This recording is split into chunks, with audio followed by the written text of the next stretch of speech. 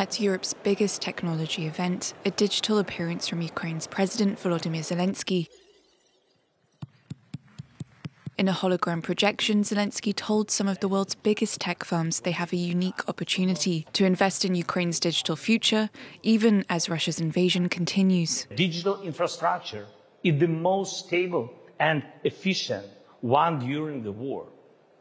And now we offer the world's leading tech companies a digital land-lease, as land-lease helped save Europe and the world from tyranny during World War II.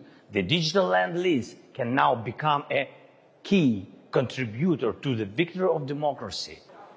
Referencing a policy used by the US during World War II, a land-lease allows an allied country to offer aid without paying cash.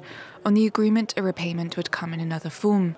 His address at the Paris-based conference comes as Ukrainian tech startups are represented there for the first time, against the backdrop of Moscow's war. 14 Ukrainian companies are participating, continuing operations even after some were forced to flee.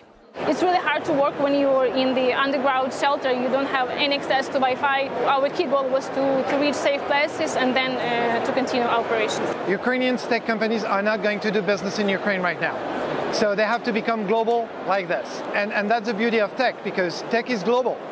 Zelensky said Kyiv would lay out a plan that would create a digital government at the Ukraine Recovery Conference in Switzerland in July.